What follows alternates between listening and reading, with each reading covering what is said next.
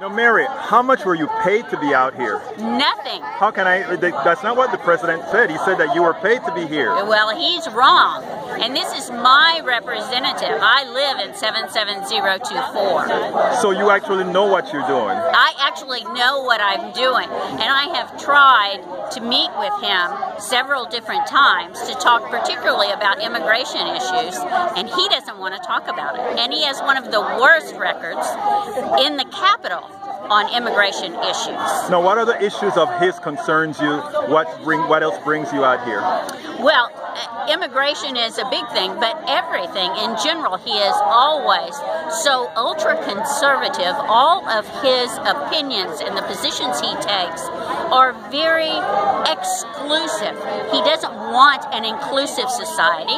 He is privileged. He wants to keep his privilege, and he wants his group of friends to be privileged too, and that's all. He doesn't want to do anything for the people, the less privileged groups.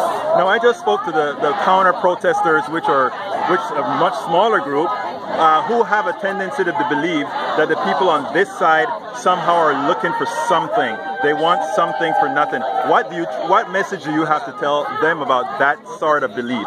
I have this message to them. Look at the facts.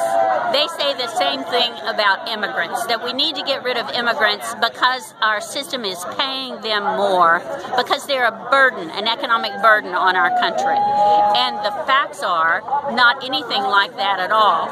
A very prominent Republican economist, Ray Perryman, has done a very thorough report saying, in fact, that in Texas, undocumented immigrants contribute more than $6 billion a year to our economy, and that our economy could not function without them.